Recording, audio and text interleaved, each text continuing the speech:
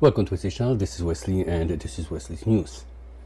Today we're going to be talking about experience of Roman Corp from Russia from 2015 with 2 grants and the grant potential.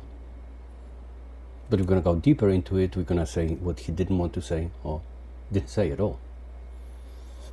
The subject is related to Kapanadze, who in 2004 built a device that doesn't use any power supply and any battery and produce electrical energy able to power houses and manufacturers.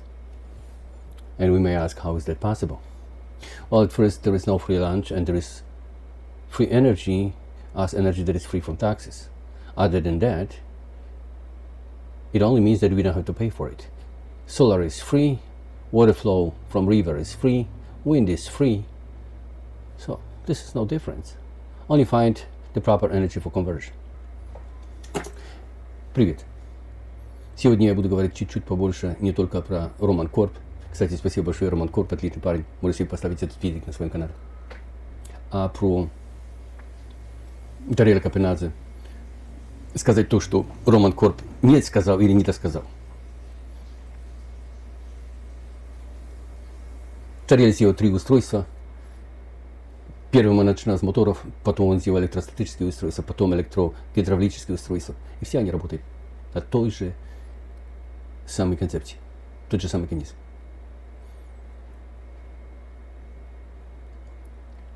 Как раз Roman Corp показал 2 гранта. Один может быть нормальный, второй виртуальный. Поехали.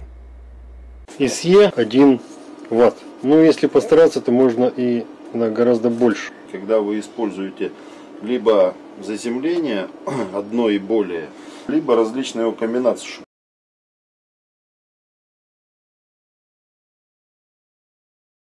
Что мы сделали? Мы взяли сеть 220 вольт и из этой сети обычной индикаторной отверткой вывели, где у нее 0, где фаза. Значит, взяли нулевой провод, вот он у нас представлен в таком виде, как бы, да. И этим нулевым проводом подали на обычный военный трансформатор. Значит, вот эта вот обмотка, она у нас 0, 5, 220 и 110. Вот это все как бы идет одной обмоткой. Мы сейчас стоим между 5 и 22. То есть у нас получается 17 вольт. Значит, и выходная обмотка у нас одна есть 380 вольт и одна есть 24 вольта. Но это, естественно, при подаче номинального напряжения. Сейчас мы стоим на этой обмотке специально с осциллографом, чтобы можно было вам видеть осциллограмму, которая там получается. Значит, это нормальный синус. Частота его получается 49, 50 Гц. От нуля нашей земли, мы просто, не земля на самом деле, она в каждом щитке на входе в дом имеет заземление повторное. Поэтому ее можно рассматривать как заземление. Эта схема, она будет работать у всех, потому что многие жалуются, там, я там на 4-м этаже, или я там на 24-м этаже. То есть ты можешь взять как бы 0, выявить, взять военный трансформатор, я его подписал, я стою сейчас 5,22 вольта. Значит, это у меня 0,24, я осциллограф присоединил, показываю. Здесь у меня лампочка горит 0,380 вольт. Значит, и я взял, сделал из обычных конденсаторов неполярный конденсатор. То есть я его спаял плюсами, вот номинал 2200 на 25 вольт. У нас, по-моему, тут побольше даже. Чуток стоит. Значит, и это все идет к батарее. Батарея где-то там тоже идет на землю. То есть у нас получается между двумя заземлениями есть всегда разность потенциала. И мы можем легко выделять. И эту энергию, она в основном будет иметь электростатическую составляющую. Значит, таким образом, вот любой и каждый, что в частном доме зарыл 2 заземления, что в многоэтажке вот так присоединил, будет наблюдать вот такую картину. То есть лампочка светодиодная будет хорошо греть. Вот это я не подстраивал. Объясню, как эта вся штука настраивается хорошо на самом деле. Значит, вот сейчас у меня, если я лампочку убираю, у меня будет на вольтметре, смотрим, значит, показывает переменку, сколько, порядка там 17,5, можно сказать, вольт. Я лампочку сажаю, все это дело просаживается до 3 с копейками вольт. Значит, не совсем такая фигня происходит, потому что не совсем правильно настроено.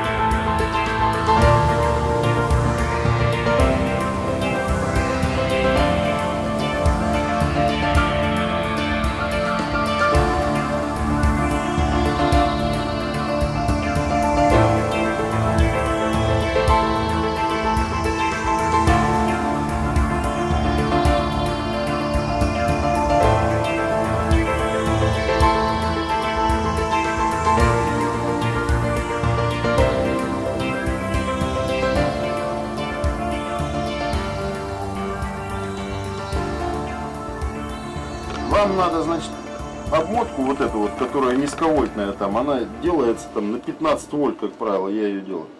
Надо взять толстый алюминиевый провод, такой хороший, квадратов, короче, 10. И зафигачить эту обмотку, короче, на большом хорошем трансформаторе. А вторичку, которая там на 380, вы ее всю померьте добросовестно и в лаке выкиньте, она вам нафиг не нужна. И вот теперь смотрите, вот эти конденсаторы не берите большого вольтажа. То есть вот у меня сейчас стоят на 63, Юрчик поставил. Надо ставить где-то на 25, на там 10 вольт, на 16. И вы должны подобрать. Самый крестьянин, бедолага, понимаешь, ты замерзающий, да, 80 ватт своих честно, короче, с нее отожмет. Обратите внимание, на какой провод, я сказал, там надо мотать, и только правильно намотать.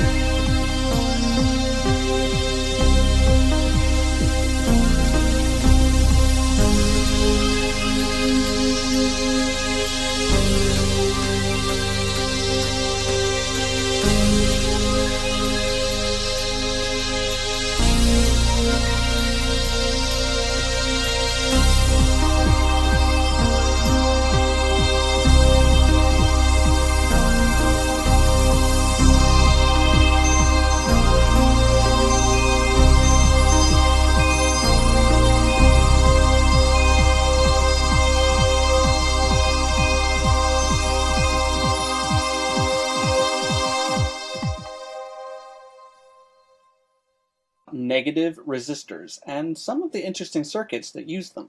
So a normal resistor will apply some voltage, right? Here, going to induce a current through the resistor to ground. But with a negative resistance, applying a positive voltage would result current in the opposite direction. And that's simply Ohm's law, right? In other words, a negative resistor provides power instead of dissipating power like a normal resistor.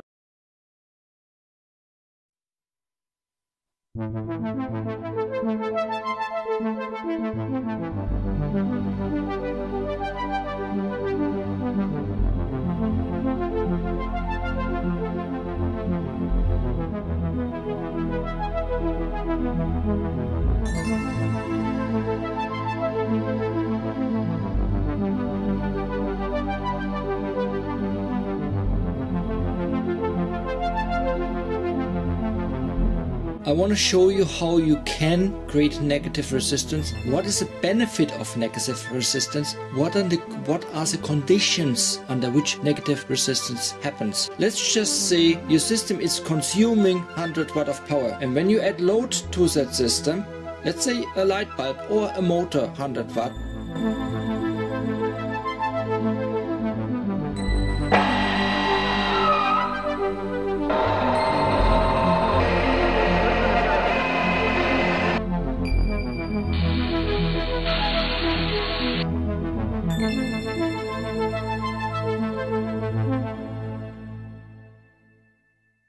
Теперь вот отключаем источник питания. Все.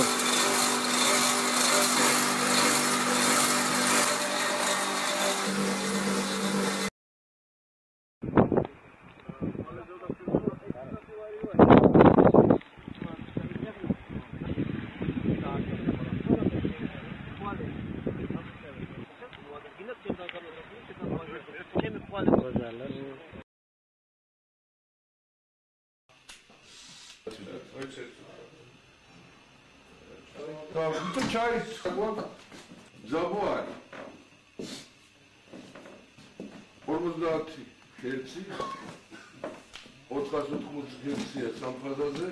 Cihaz çalışmadan önce de aynı yerde duruyordu. Üçüncüsü bozuk. Bir basıyor. Yedi tamam.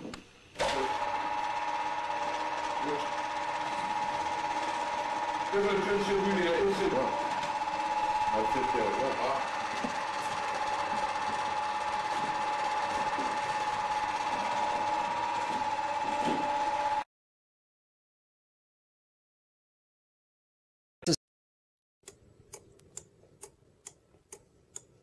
Nothing but relays. So anyway, we got not only negative resistance but hysteresis as well. And here's a very basic circuit, showed how to make relaxation oscillator using a neon lamp.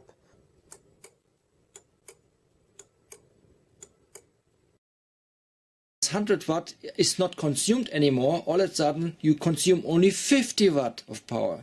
Whenever you connect a load, current is reduced. So let me demonstrate that here with one of my systems I had before, used as example for Tesla coils. I use also the bipolar winding.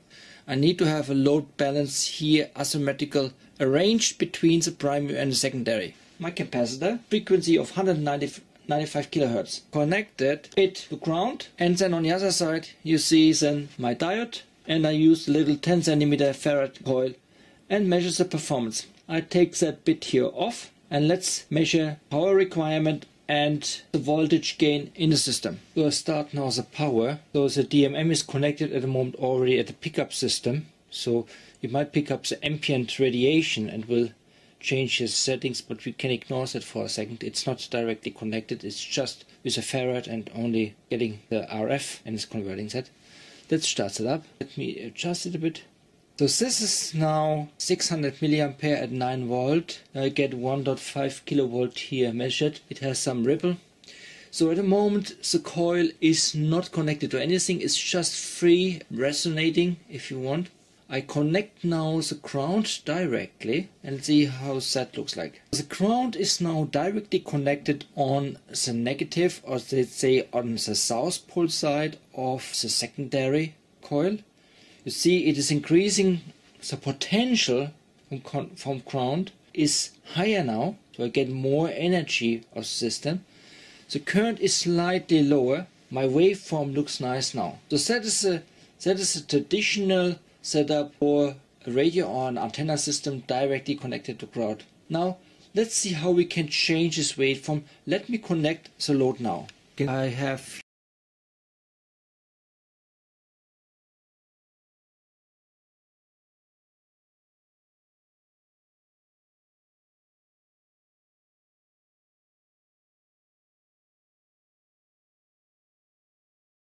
here red rectifier section here in the middle. The 10 centimeter coil is not a bifilar coil, just a standard coil.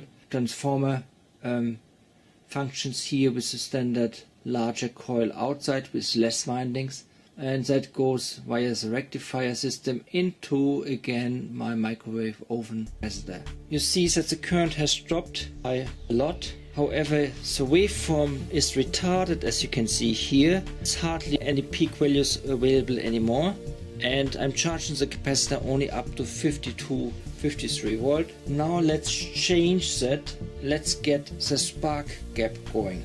Before I do the spark gap, I just removed the connectivity directly to ground, so the ground is open again, free floating if you want, connecting to the load. And as you can see, I'm back to my 600 milliampere, but my waveform looks like it was looking before. However, here on my output side is drastically reduced. Now let's get sparked on the connectivity to the ground. I have used small GDTs. I will show that to you in a second. I have also reduced the voltage. You can see here 7.5 volt now instead of 9 volt, and you see only a third of power. Instead of 600 milliampere, only 200 milliampere. From 50 volt up to 150 volt is 3 times the value. Let me stop that to show you the waveform. Here you go. Here you have your classical waveform. Here you have your classical negative waveform which happens only under that condition. Only when you spark in a specific way, when you adjust the frequency correctly, then you will have this kind of phenomena. So I saved about 2/3 of power and I gained about 300% of power because I'm charging the voltage here up in the capacitor, and the capacitor is my load. That means it can store the energy, and when I have 50 volt up to 150 volts, it's 3 times the amount of power I can store on the same capacitor. So I hope you did pay attention about the details, and that concludes my experiment with a different setup of coil system and creating negative resistance. Thank you very much.